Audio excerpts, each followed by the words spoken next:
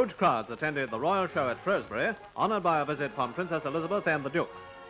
The art of basket making took its place with a magnificent display of pedigree cattle that makes the show the focus point for breeders from every part of the world.